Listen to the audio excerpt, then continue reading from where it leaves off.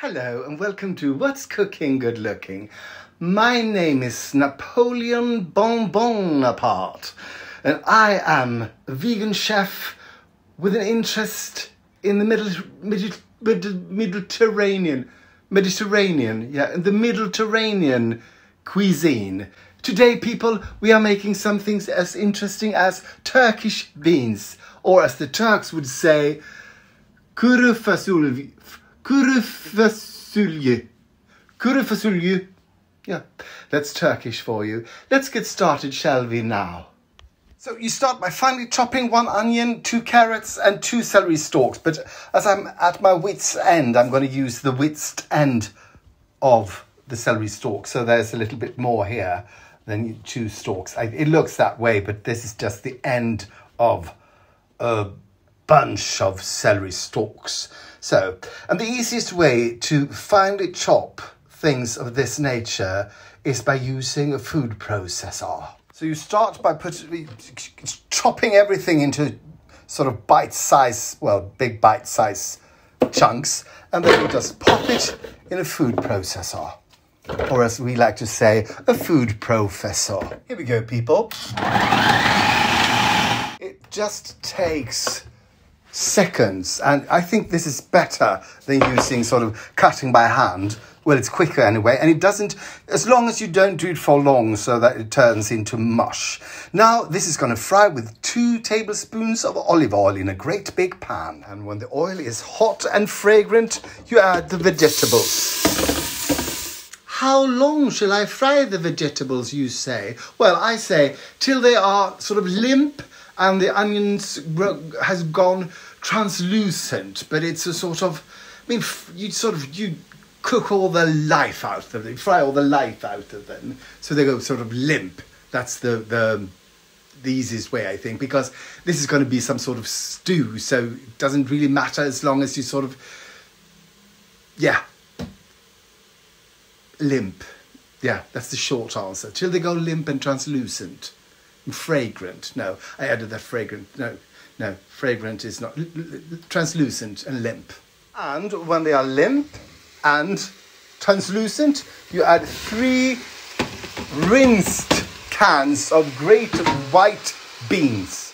You also add half a deciliter of tomato puree. In with you, I say. A can of crushed tomatoes. Half a litre of water. That was not half a litre of water, but this makes it half a litre of water. And I guess what makes it really Turkish is 1 heaping tablespoon of paprika. And now you let this cook for 30 minutes. By the way, no lid, because we want some of the steam to evaporate and make it thicker. So half an hour later, I added 2 teaspoons of salt, because I actually did a taste test. And I also added some black pepper. But now it's time. It says to add the juice of half a lemon. I will be using the zest and the juice of 1 whole lemon, because I like the way it tastes, the freshness of it. So you can do half if you want, or you can do as I do.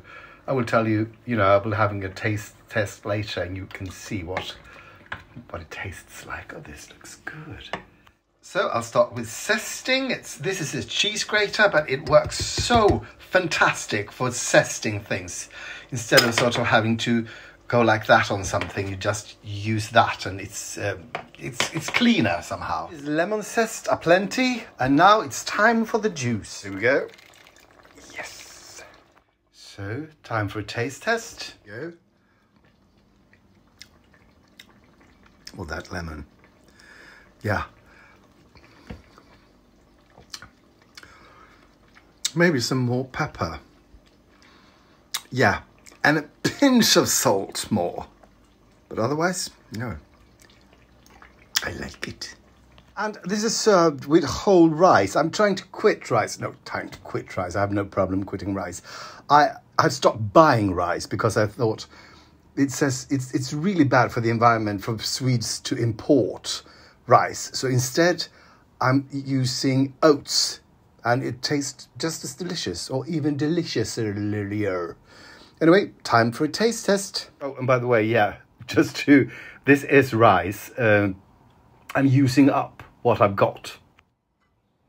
Here we go.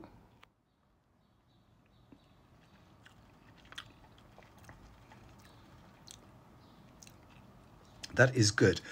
It's just right amount of salt and sort of the sting from the black pepper and the paprika. And I love that I use so much lemon in it because there's a freshness and a zing to it. Yes, this I will do again. And the sweetness of the potatoes. No, tomatoes. Bon appetit. Thank you for watching and for liking, commenting, subscribing and following. It really helps, and something to do with the internet and the algorithm, I think. So thank you so